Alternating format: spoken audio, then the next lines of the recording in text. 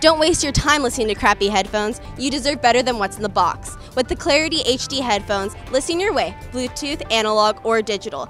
Find yours at PLUGHITZLive.com/monster.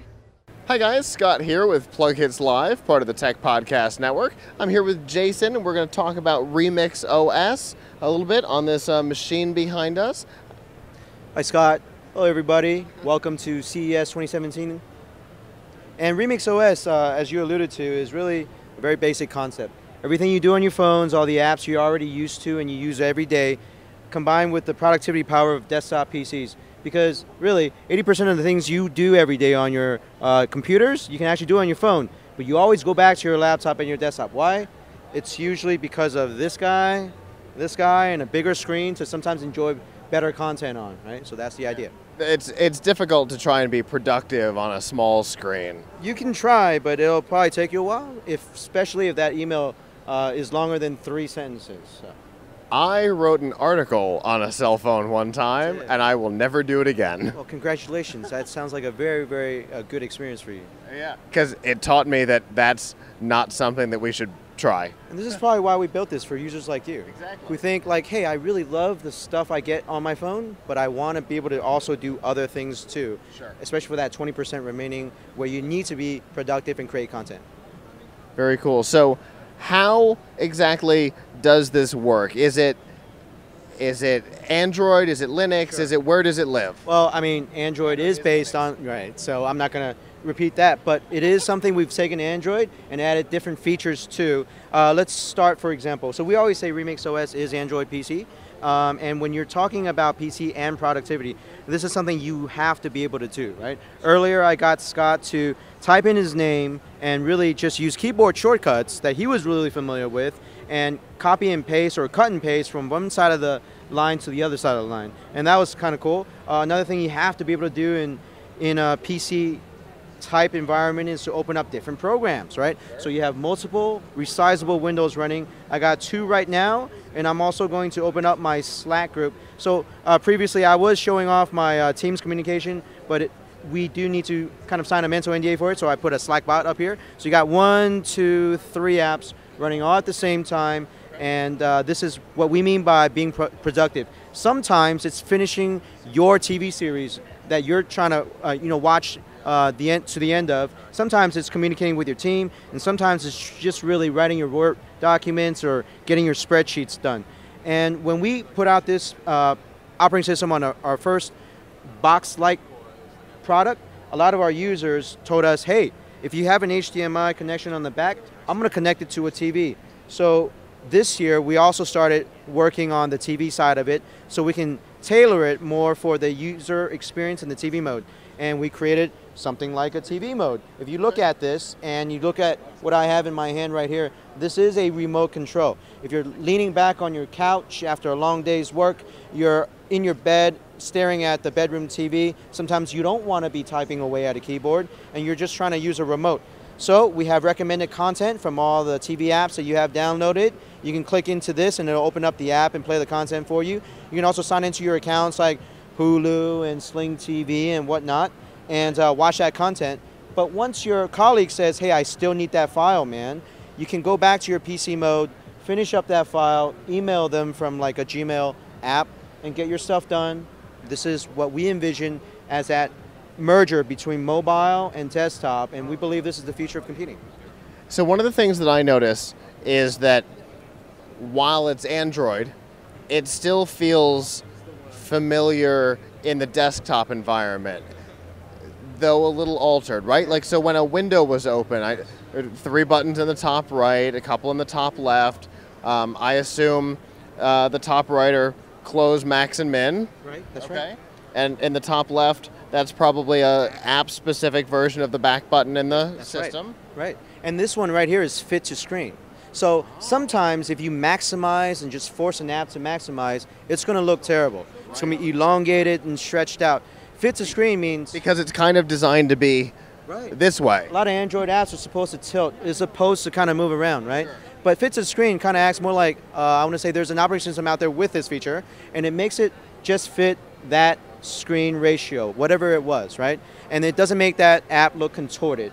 Something you said about that familiarity thing. I mean, think about the way you take from home to work, work to home. As you go and take this route every day, you actually don't think, should I turn left, should I turn right? What you're actually doing is thinking like, what should I cook tonight for dinner, right? Because your habits kick in that environment.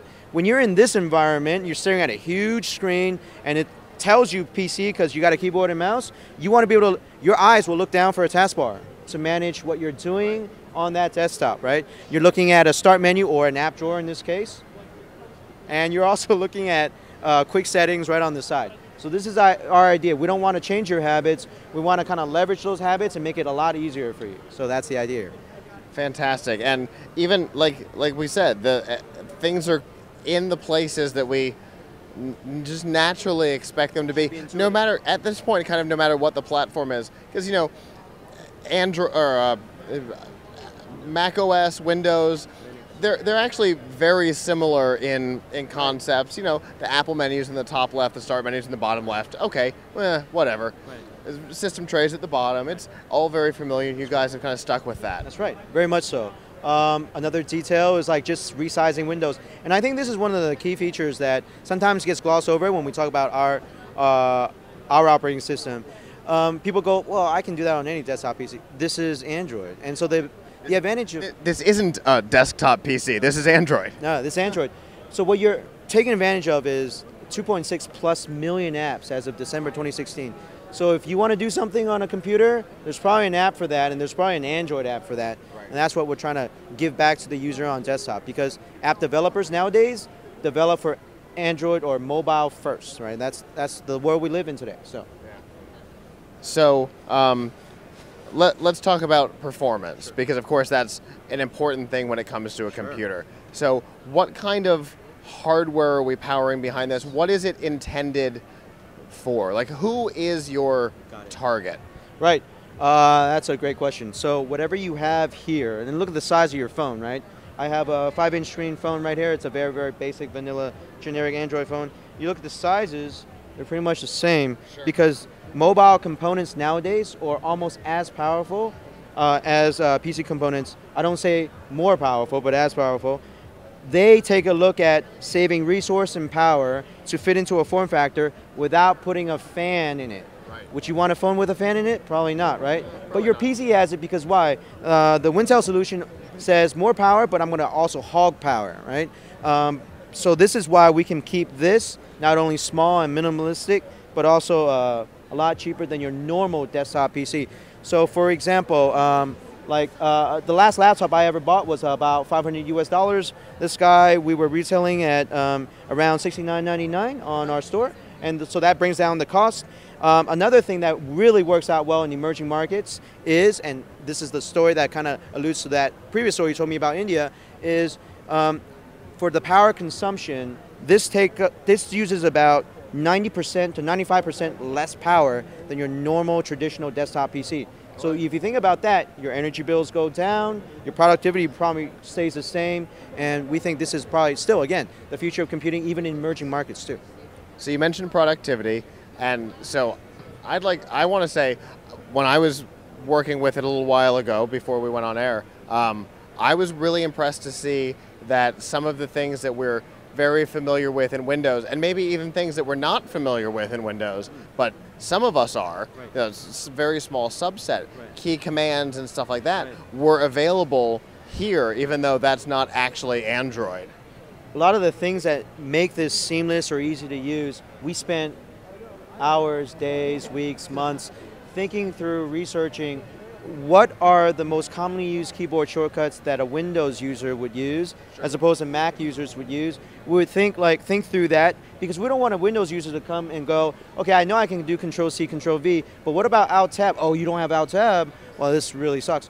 We wanted to make sure these people get satisfied. All right. I mean, I might not be able to do, like, if there's like a 10-key shortcut, but I can do almost all my basic shortcuts. So we roughly have about 20 of the most commonly used keyboard shortcuts in there. We want the user to go, wow, I mean, I couldn't believe Android could do that. That's why on the other side of this booth it says, I can't believe it's not Android, right? Because it is, right? So, and including a key command that I just used instinctively when you had me move the text. Right. I just used it instinctively, assuming it would be there, forgetting it was Android, and it worked. And that's some of the wow factor that happens, especially when you're a very technical person. When a layman, such as myself, I only do like some marketing stuff. When I come to this and I am able to do that on Android, and you remind me, hey, it's still Android, I'm like, wait, whoa. And then that's the moment where a person kind of gets why we're trying to do this. We want to give you back productivity, but really leverage the advantages that a mobile operating system and the mobile world gives you. Well, that's very cool. So obviously the device is on the market now. Well, we did a Kickstarter last year, raised almost $2 million. So this has been around, and we're also trying to get into a lot of brick and mortar shops. So this is going to be coming to your shop. We also started working on some exciting new upgrades on the hardware and did another Kickstarter as well. And that's probably coming a little bit later in this year, available for retail. So look out for that. This is the Remix Mini. And the one coming up is going to be called the Remix IO. Very cool. Well, I look forward to seeing those on the market. And thanks for taking the time to talk to us today. Thanks, Scott. For continuing CES 2017 coverage, stay tuned to PLUGHITZlive.com.